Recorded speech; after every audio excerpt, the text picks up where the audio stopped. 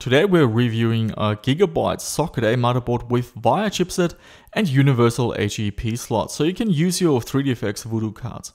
I saw this motherboard on the Electromine website and I asked them if we could have a unit to check out. It sells for 23 euros on the website, but for you guys there's a 20% discount coupon in the description. So a lot of you have asked me to do some projects with the Socket 462, also known as Socket A. Such systems are compatible with Windows 98, Windows XP, but also great for DOS gaming. This motherboard is from Gigabyte. It is the GA-7VKMP-FA revision 5.1, but it is an OEM motherboard for Fujitsu Siemens. It comes with the VIA KM266 chipset. This is basically the KT266 with integrated graphics in the form of S3 Pro Savage DDR with up to 32 MB of shared memory. We will look at the board in more detail soon, but let's dive straight into some benchmark results comparing the integrated S3 graphics with a dedicated GeForce 2 GTS.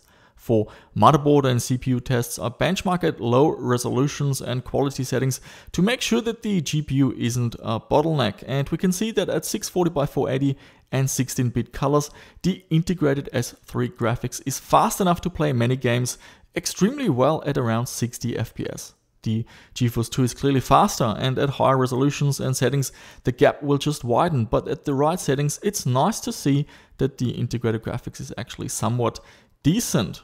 S3 graphics have always been strong in DOS, and the Pro Savage DDR is no exception in most tests. It is not far behind the GeForce 2, but there is a larger gap in Chris's 3D Bench, and it wouldn't run Quake at 640x480, but apart from this, you can comfortably use the integrated graphics for DOS retro gaming. Coming back to the motherboard, we have a universal AGP slot, we have two DDR slots for up to 2 GB of memory, which I tested and works just fine, and we have 3 PCI slots. There's just one jumper to worry about, which sets the bus frequency between 100 and 133 MHz. The board has USB 2.0 ports at the back as well as headers on the board itself. We also get onboard Ethernet and audio, but for retro gaming I recommend going with a dedicated sound card like a Sound Blaster Live. Furthermore, there's a serial and parallel port at the back and headers for a second serial port as well as audio front panel. The board arrived in good shape. There was a bit of dust, but always clean arrivals anyway. The caps are all Japanese with a mix from Sanyo, Nishikon and Rubicon. So Fujitsu Siemens made sure that quality caps are fitted. But despite this, one of them is showing some signs of bulging at the top. But this didn't cause any issues and the board was perfectly stable when I worked with it. So this just shows that even quality caps on these older motherboards can require replacing. So this being a Fujitsu Siemens OEM board, we get all the documentation and downloads from their website. If it has a BIOS, we're going to flash it. You run the BIOS program on a modern PC and that will create a boot floppy. Start the motherboard with that floppy and off it goes, flashing the latest and greatest BIOS.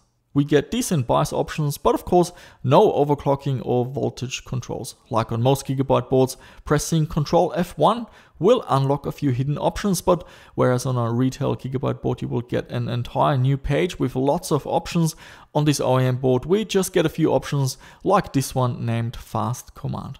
I tried setting the quickest memory timings and 2336 was the quickest I could configure. There was also no option to set the command rate to 1T. So let's see how this board compares against the fast one. Here we have the Asus A7V266-A with the VIA KT266A chipset. This board shows slightly slower timings of 2.5336, but it has an option for command rate of 1T, which I configured.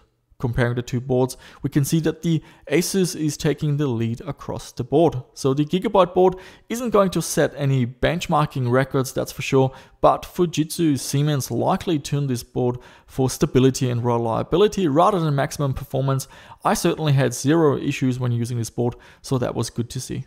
A real highlight is the universal AGP slot. I first tried a Diamond Viper V770 card, which is a River TNT2. This card won't work on newer motherboards that don't support the 3.3 voltage. Next up, I tried a Voodoo 5 because this is what a lot of you are looking for, pairing a Voodoo card with a fast Athlon processor. I also had a look at trying out some faster processors.